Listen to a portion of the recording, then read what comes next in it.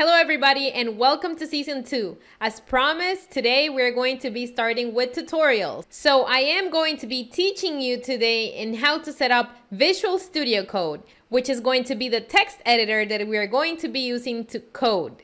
Now remember to subscribe to my channel and always activate the ring bell to get notified every time that I upload a tutorial. I will be doing this from now on daily basis. So let's get started.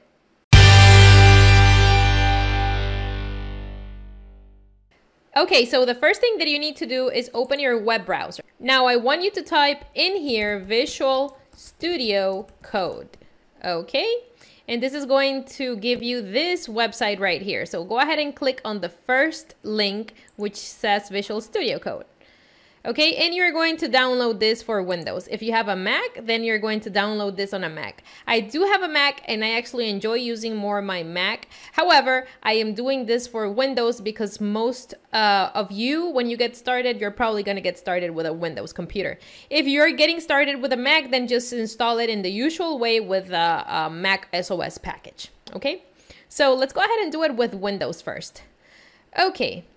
So when you go ahead and you click download, this is going to ask you the folder where you want to download the file. I typically select just my desktop because it's way easier. So I'm going to save this here and this is going to start downloading the file.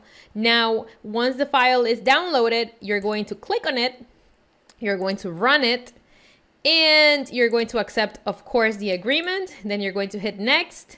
This is the location where your folder is going to, well, the program, I'm sorry, is going to be actually installed in. So just click next here.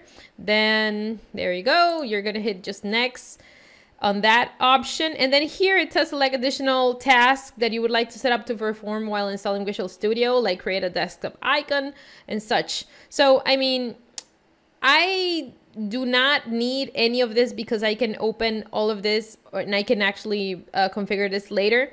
So the only thing that I want to do is add to path, which requires a shell to restart. So just make sure to click on this one, okay? And then just hit next and then hit install. And this is going to start installing the software in your computer. It's not going to take much time, okay? So just be a little bit patient. Now, once the installation is finished, you're going to be able to open your Visual Studio Code program. So let's see here. Okay, it's done. So it has this option clicked, which says Launch Visual Studio Code. So I'm just going to hit finish, and this is going to automatically open a Visual Studio Code window here. Okay, and this is how Visual Studio Codes looks like once it's installed on your computer. Okay. So this is the first thing that you need to learn when you're starting web development, which is to install your text editor to get started. Now in our next episode, I am going to show you how to configure your first file.